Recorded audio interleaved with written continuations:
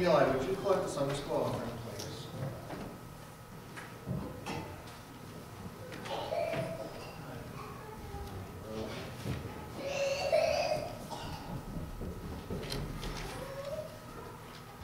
Well, good morning, and it's good to be in the house of the Lord.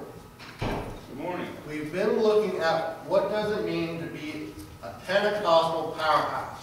And we're looking at it from the aspect of comparing it to the person that we might consider to be a powerhouse. Somebody who goes to the gym all the time, lifts the weights, works out, does it every day. He's almost at the gym. And when we look at the guy that we look at as being rough, tough, and buff, all those muscles didn't develop overnight. He didn't get into that kind of shape overnight. But rather, it took consistent work, it took consistent effort. The same thing is true with us as Christians. If we are going to become mighty in spiritual things, it's only first when we become consistent with our everyday walk with God. When we become consistent with reading the Bible, studying the Bible, when we become consistent in prayer. As we don't become powerful in spiritual things overnight, but rather it's a progressive work. It takes time. It takes effort. It takes us constantly striving. We began studying this series by looking at faith. And do you remember what the enemy of faith is? Doubt. We often go to that famous passage of Jesus coming out of the wilderness and how he said that this kind comes not out but by prayer and fasting. But when the disciples asked him why this kind come not out, before he instructed them and said that this kind come not out by prayer and fasting, he told them one other tidbit. He said, it's because you doubt it. So doubt is the enemy of faith. And we've talked about prayer. We've talked about coupling it with fasting. And we moved on to talking about the gifts of the armor of God. And when we look at the armor, how much of the armor are we instructed to put on? All of it. We're instructed to put all of it on. Because we are in a warfare. And we did an illustration at the very beginning of it, looking at how many demons possibly there are out there. And while we might be attacked by one demon at a time, there might come a time when we're surrounded from all sides. And just having the shield is not going to protect us on all fronts. Just having the breastplate is not going to protect us on all fronts. But rather, we are to put on the whole armor of God that we may be completely protected. And what keeps our entire armor together is that belt. And that belt is made up of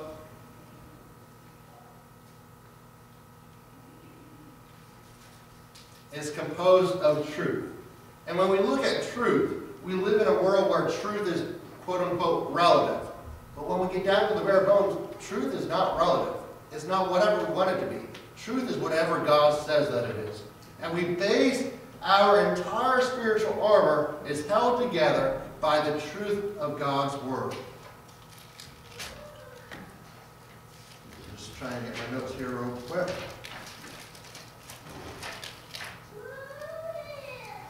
And we talked about how the armor is not like any other armor that we've seen before. We compared it to the armor that Saul gave David. The armor that Saul gave David was one size doesn't fit all. It was made specifically for Saul. But when we look at the armor of God, it is designed for each one of us, and it is alive. It grows and shrinks with us and our relationship with God. Moving along. I'm just trying to get where I'm at in my notes, that's all. So last week we began studying the sword of the Spirit, which is the Word of God. We talked about how in Hebrews 4 and verse 12, where the Bible states that the Word of God is quick, it is powerful. The Greek word there actually means that it is alive. It is alive and powerful for us to use in our everyday life. We talked about that there are two forms of the Word. There is the Logos and the Rhema. The Logos is the written Word of God. God gave us the Scriptures to defend ourselves against the wiles of the enemy. Because there are some things that if we can have a relationship with God.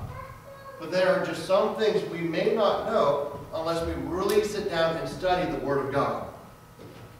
Things like when we're struggling and we've done everything we can do to stand, we can stand therefore knowing that we are planted in God, and that when things are tough, the Spirit of the Lord's going to come in and He's going to fight our battle for us.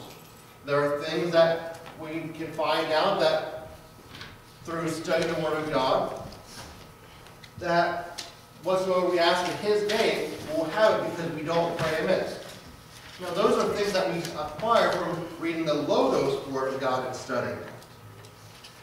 But then there's things that are powerful because of the Rhema, the living Word of God. Who is the living Word of God? The Rhema. We find that in John chapter 1 and verse 1. What does John 1:1 state?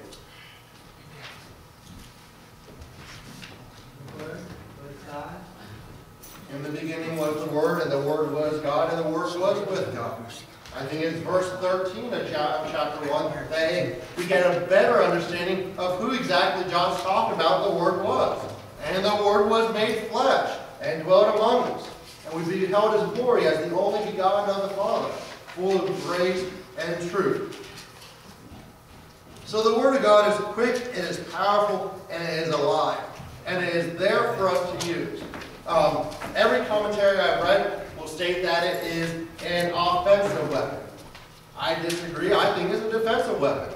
Because there are times the enemy is going to come against you, and you're not just going against the kingdom of hell, but there are times you have to defend yourself.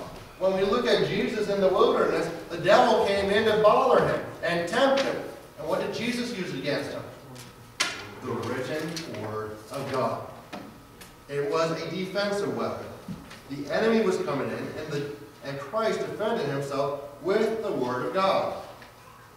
So today we're going to move on, and we're going to get out of the armor, and we're going to move on to the next step of what does it mean to become a Pentecostal powerhouse.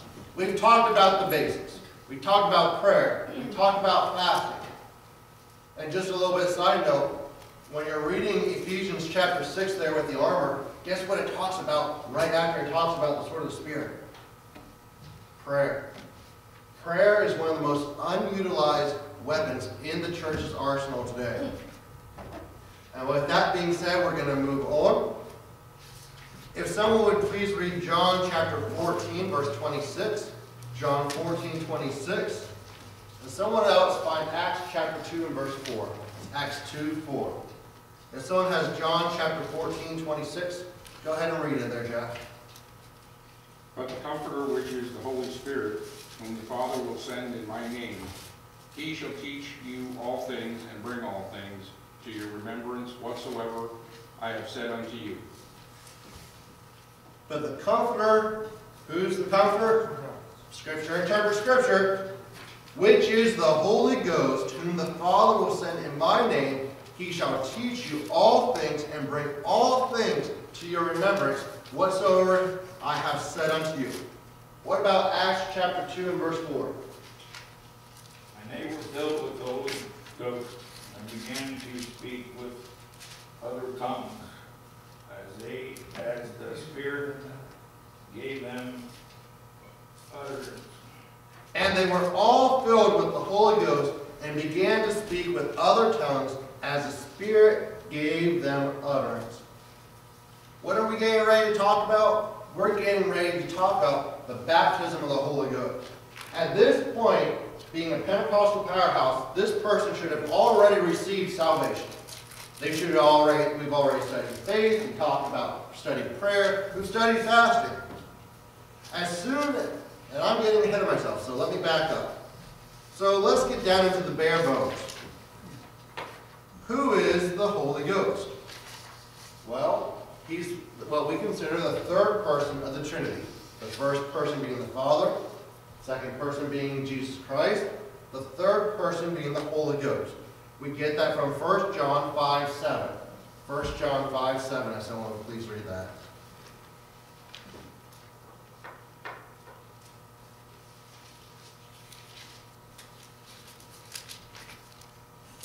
For there are three that bear record of heaven, the Father, the Word, and the Holy Ghost, but these three are one. There's how many that bear record in heaven? So there are three that bear record in heaven. Can you read them again, brother? Because I'm not remembering my note. Yeah. The Father. The Father, The Word.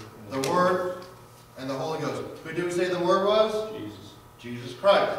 If we want to go back to where Scripture interprets Scripture, just rocking your brain, where can we go in the Word of God to prove that the Word is speaking of Jesus Christ? We just talked about it literally this morning.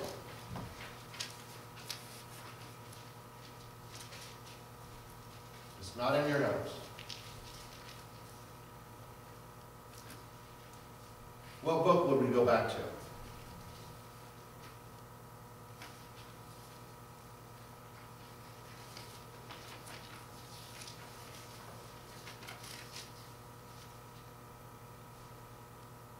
It's not Matthew. Okay, if we want to prove that what was it? 1 John 5:7, if we want to prove that the word in there, that the three bear witness in heaven, the word is Jesus Christ, where would we go in the Bible to prove that the word is Jesus Christ? John 1. In the beginning was the Word. John 1, and I believe it's verse 13, if I'm not mistaken, Brother Dennis, where it talks about, and the Word was made flesh. Or am I off a little bit there? 13, 14. And the Word was made flesh and dwelt among us. So Scripture interprets Scripture. The Word is Jesus Christ.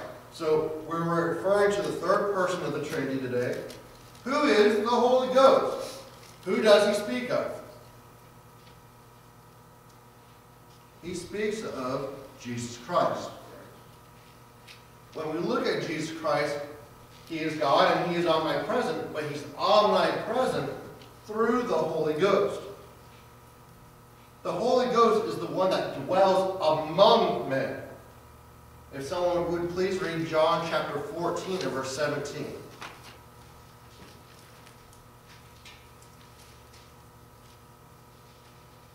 Even the Spirit of truth, whom the world cannot receive, because it sees him not, neither knows him. But you know him, for he dwells with you, and shall be in you. So he dwells with you, and shall be in you. Prophetic reference, speaking of the coming of the Holy Ghost. But not prophetic in the fact that Jesus was stating that the Holy Ghost dwells among us. He's omnipresent. He's everywhere at one time. When we look at the baptism of the Holy Ghost, it's another gift from God.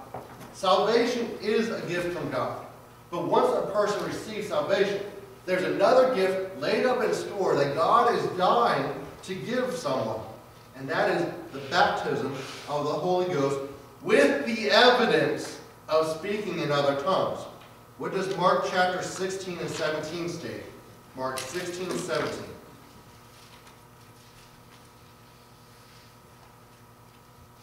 These signs shall follow them that believe. In my name shall they cast out devils. They shall speak with new tongues. They shall speak with new tongues. What is the baptism of the Holy Ghost? William Seymour, that great revivalist, that great preacher, who's known for more than anything, the Azusa Street Revival, way back in 1906. In the doctrines of the constitution of his church, he defined the baptism of the Holy Ghost in this manner. The baptism of the Holy Ghost and fire means to be flooded with the love of God and power for service, and a love for the truth as it is in God's Word. So when we receive it, we have the same signs to follow as the disciples received on the day of Pentecost. For the Holy Spirit gives us a sound mind, faith, love, and power. He takes that from 2 Timothy 1:7. Why don't we go, I'll go ahead and read 2 Timothy 1:7.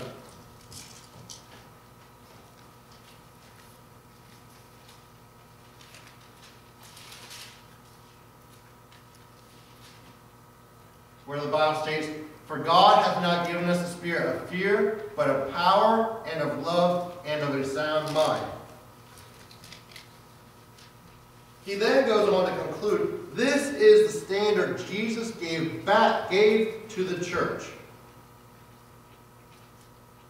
According to William Seymour, the baptism of the Holy Ghost was a second gift of grace from God. The first gift of grace was that of salvation.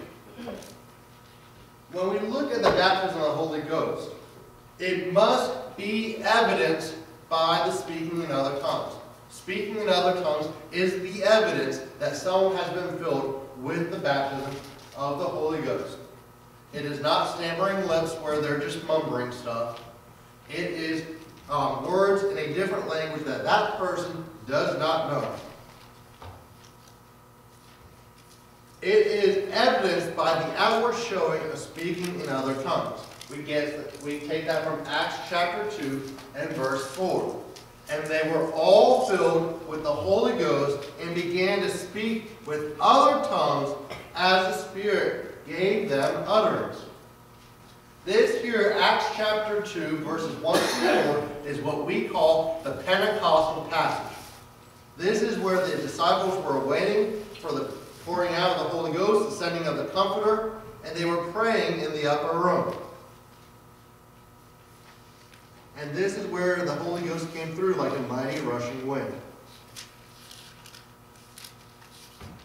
It is, and I cannot stress enough, it is a gift from God. It cannot be manufactured by man. It is directly from heaven. And when we look at the speaking of other tongues aspect of it, it is a language that is not known to that individual. Could it be an earthly language? It absolutely could be. When we read Acts chapter 2 in its entirety, we find that the men there were confounded because they heard each one speaking in another's dialect. Something that they did not know, a language that they did not know, but yet someone else in the room recognized it. Or it could altogether be entirely a heavenly language. However, the basis still comes back that it is a language that is not previously known to that individual. If you're praising God and you know Spanish and all of a sudden you start speaking Spanish, that is not the baptism of the Holy Ghost. You're just praising God in another language that you already know. The language that God gives us is one that is entirely unknown to that individual. So are you saying there with the Holy Spirit, you could have interpreters down here when you speak in tongues, that they wouldn't recognize any language that comes out of your mouth? Yes. Because I'm probably getting ahead of myself.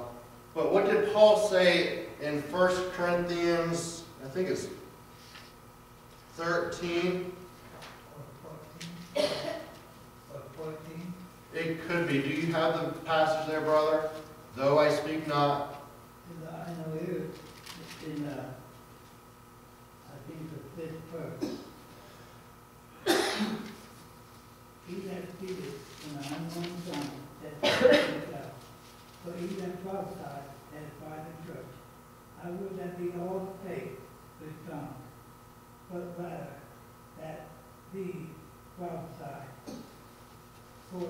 For a believer is he that prophesied, and he that speaketh with tongues, except he interpret, that the church may receive edified.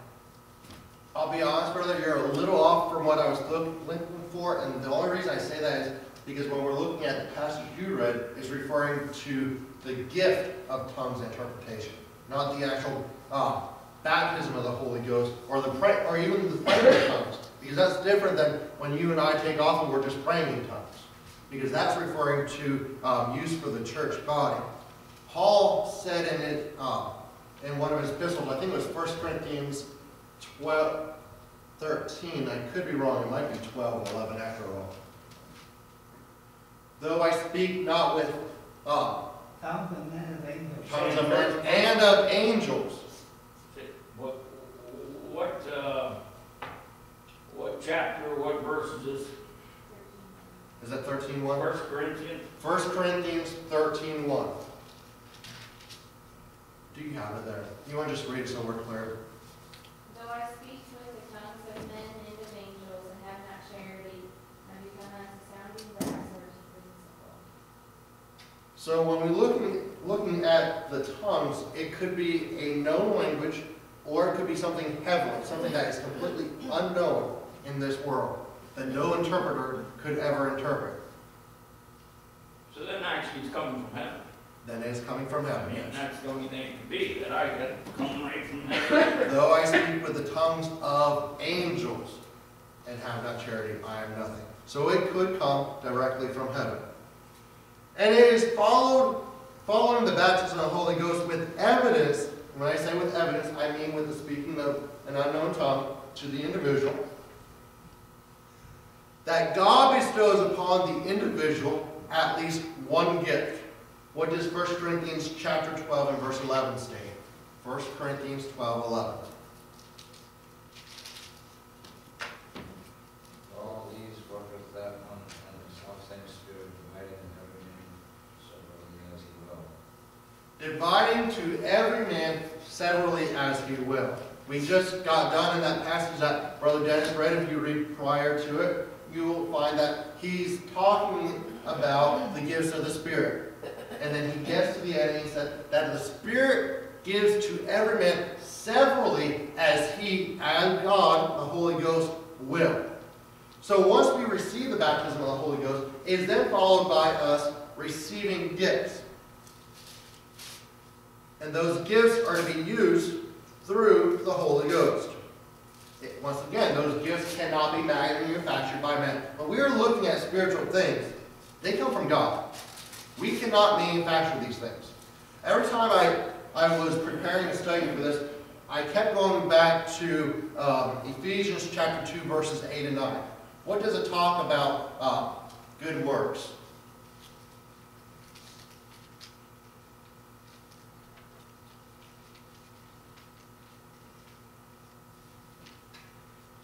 Ephesians 2, 8 and 9.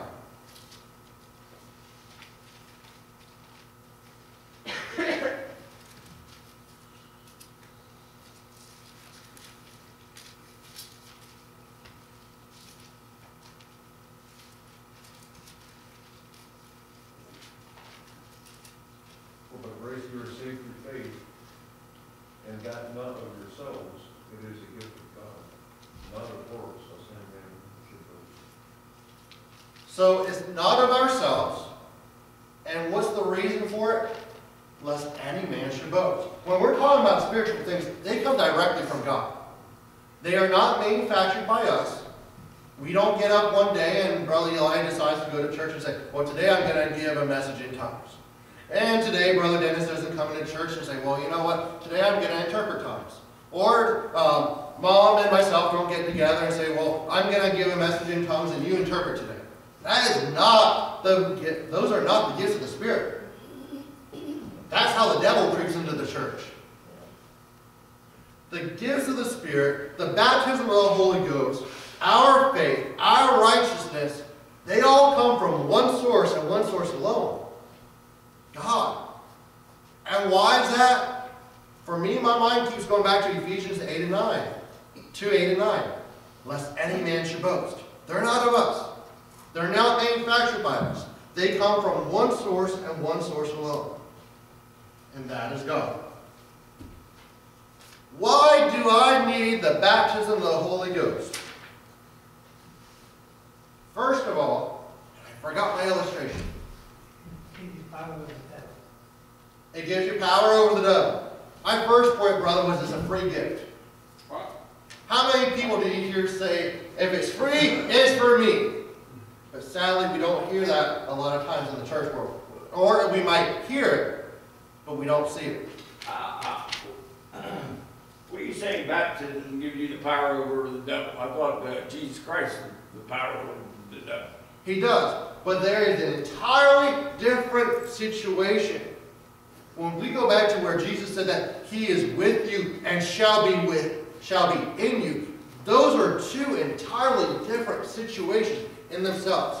Speaking from somebody with the baptism, I can tell you there was a whole different situation when I was in Sunday school as a teenager and felt the Holy Ghost goosebumps in my back versus when I got the baptism of the Holy Ghost and feeling the Holy Ghost, whether He stirred up in my belly, moving throughout my extremity. There is something entirely different versus not having the baptism versus having the baptism of the Holy Ghost. There is a greater power that comes with it, not because of who you are or because of who I am, but because of who God is. And the more that we develop our relationship with God, for the individual that has the baptism of the Holy Ghost, the more, not that the person who does not have the baptism, don't get me wrong, not that they cannot become more powerful through the Holy Ghost, but there's an entirely different situation. Once you have the baptism of the Holy Ghost, it is entirely different. So, Brother Eli, am I wrong with that? It is entirely different. you got me confused here. You receive and you're filled with the Holy Ghost, the Holy Spirit. How can you be filled again with the Holy Spirit through baptism? Once you're filled, you're filled. You get, and we'll talk about that here, well, it's not going to be today, but we'll talk You about, understand where I'm at? I do. You know what When I mean? you- If you're filled with the Holy Spirit, how can you be filled again with the Holy Spirit being baptized?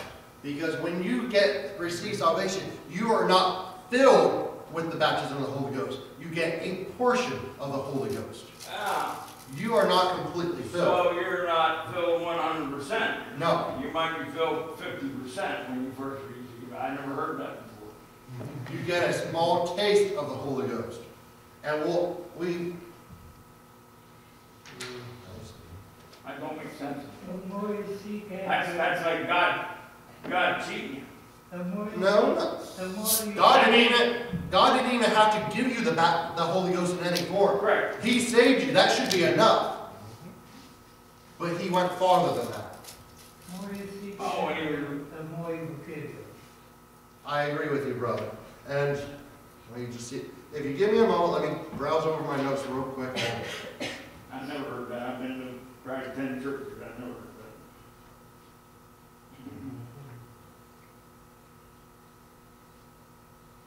Ephesians 1, 13 and 18. Ephesians 1, 13 and 18. That is where we're getting it.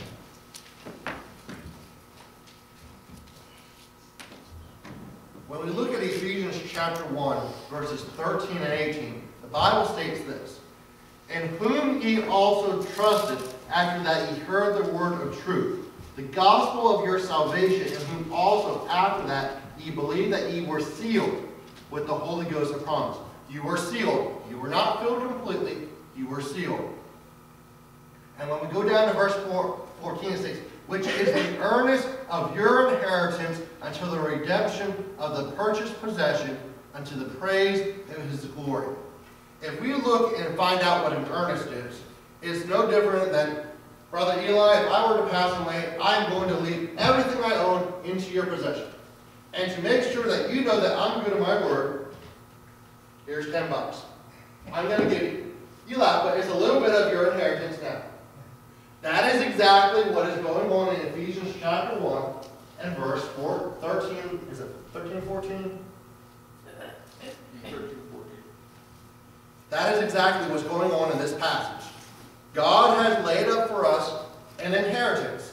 And all the Holy Ghost is saying is, here's a little bit of your inheritance now. You are not filled with the Holy Ghost upon salvation. You have the Holy Ghost with you to guide you and direct you. But you are not filled with Him. Because when you receive salvation, you are in the exact same boat the disciples were at the same time when Jesus told him that the Holy Ghost is with you. That's the position you are with salvation. The Holy Ghost is not in you. You have a small portion with you as an earnest, as a portion of your inheritance, but you are not filled with the Holy Ghost. Does that make sense? Say that again. When you receive salvation, the Holy Ghost, He is with you. You mean salvation? You mean You- believe in God? You mean Jesus Christ? Not believe in God. You mean I'm going farther than that. died for your sins and Exactly.